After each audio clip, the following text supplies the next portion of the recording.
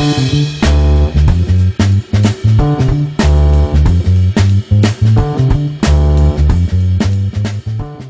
we get started, remember to hit the like button as well as the subscribe button so I can get more followers as well as create better content for you guys. Hey there YouTube. So I've been asked a lot of questions for two specific shoes over the last several days. They are the Vapor Street, made out of React technology, and the Epic React, also made with React technology.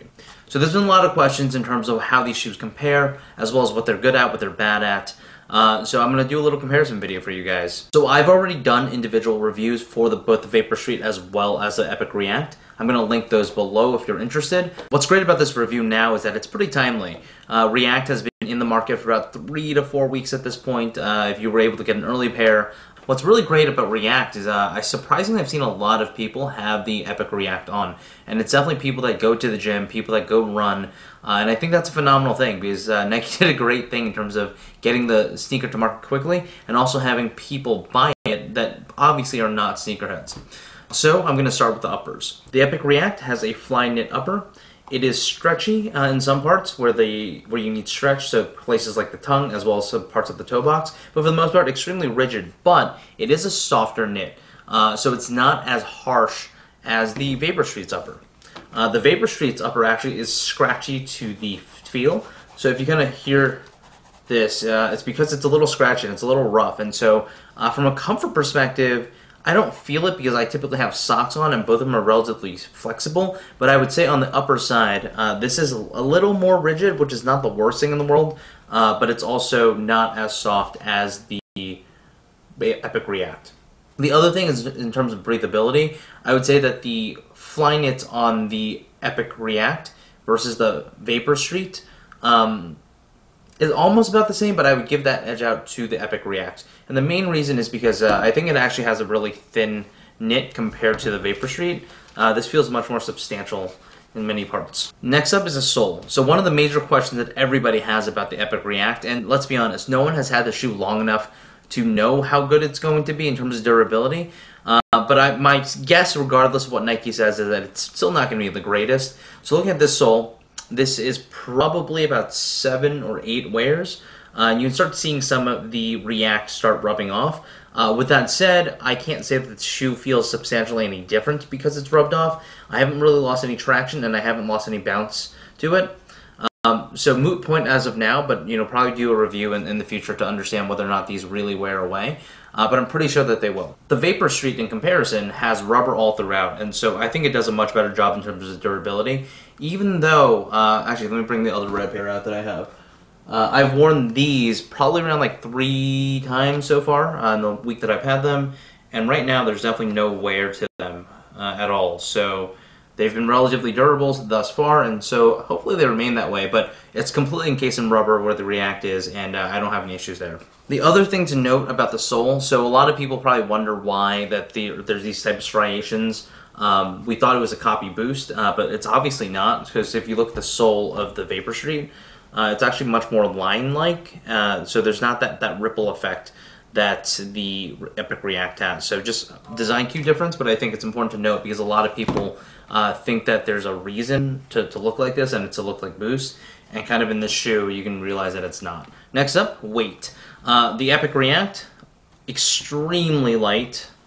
This is also light, but it's nowhere even close to this now that I'm comparing the two. This is just a much lighter shoe in general. It's probably because there's significantly less rubber, which makes sense. But even I think on the sole, if you kind of just feel the sole, there's kind of a different density to it. It feels like the Vapor Street has much higher density to it in terms of the React that's put in here, and this is a little squishier. And so kind of looking at the squish test, this just does not squish down as much, and it could be just because of the rubber, but you can see here that the squishiness factor is pretty darn high. In terms of comfort, I'd have to say it really depends on what you're looking for. So what's interesting about the Epic React is I've run in these, I've also walked in these, I've also gone to the gym in these, is they actually kind of they feel like they stiffen up whenever you exercise with them. So that actually has a great feel to it. And so that bounceability as well as kind of stiffness when you need it is one of my favorite things about the Epic React. The Vapor Street, on the other hand, is a much more streamlined, really, really futuristic looking shoe. This specific triple black version is probably extremely good for tech wear. But I'd have to say that it's not made for running or the gym. So I actually tried doing this yesterday. I got a bunch of YouTube comments asking me if these are for running, so I decided to go on a treadmill.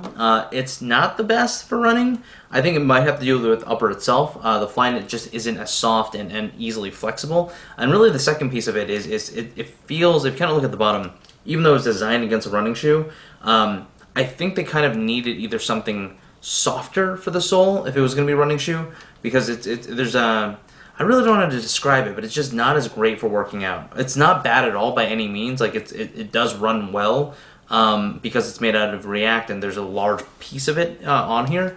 But I would have to give out the edge to the Epic React on comfort, and this definitely on style. Like, I'm gonna wear this day in, day out because it fits with my outfits, but I'm gonna wear this whenever I'm going to go walking for long distances and doing things that require more activity, and also that are lighter, so that, you know, every ounce helps if you're running a marathon or something like that. In terms of price point, so these are, the Epic Reacts are $150, which is actually a great price point if you think about it. The predecessor to the Epic React is a Lunar Epic 2, and those were actually $10 more at $160. So Nike brought a new tech and also charged less for it. These are $180 retail and extremely hard to get, so these are not the same by any means. Are these worth the extra $30? I think from a design perspective, absolutely. These look phenomenal. I like the look of these a lot more than I like the look of these, but that's only if you really like the look, and if you're looking for a shoe for running and other types of activities, these won't fit the bill, and so I'm not sure if they're worth the $30 if you're not looking to have a futuristic looking shoe as part of your repertoire. Sizing wise, I would say definitely go true to size on both. I actually went up half a size on the Epic React, and I really wish I kind of had the true to size ones. I went true to size on the Vapor Streets, and they fit perfectly. So definitely true to size on both the Epic React as well as Vapor Streets. But overall, these two shoes are absolutely phenomenal. I don't think you can go wrong buying any of them. With that said, if I had to edge it out for the normal consumer, I would definitely go Epic React.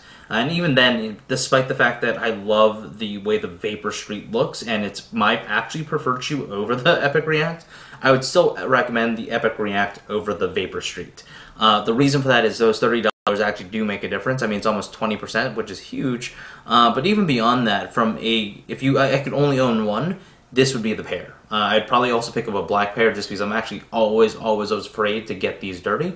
But with that said, I know that there's going to be a lot of colorways with the Epic React that will come out eventually, so I'm not too scared.